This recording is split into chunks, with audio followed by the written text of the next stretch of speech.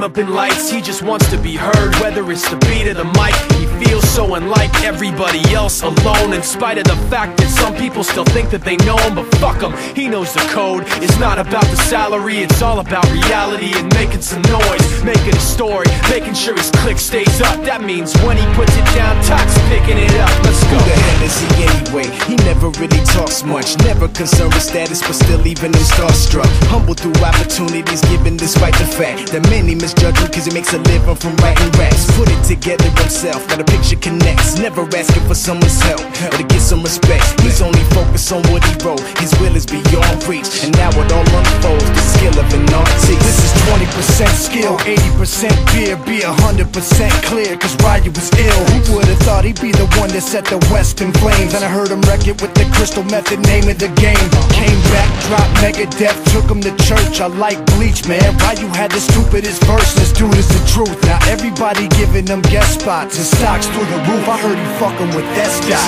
This is 10% luck, 20% skill, 15% concentrated power of will, 5% pleasure, 50% pain, and 100% reason to remember the name. They call him Ryu, he's sick and he's spitting fire. And Mike got him out the dryer, he's hot. Found him in Fort Minor with top, but a fucking nihilist. Porcupine, he's a prick, he's a cop. The type women wanna be within rappers, hope he gets shot. 8 years in the making, patiently waiting to blow. Now the record with your notice taking over the globe. He's got a partner in crime, his shit is equally dope. You won't believe the kind of shit that comes out of this kid's throat.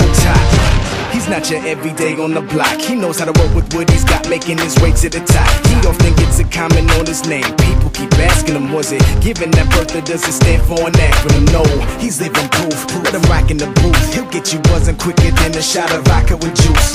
Him and his crew are known around as one of the best, dedicated to what they do and give 100%.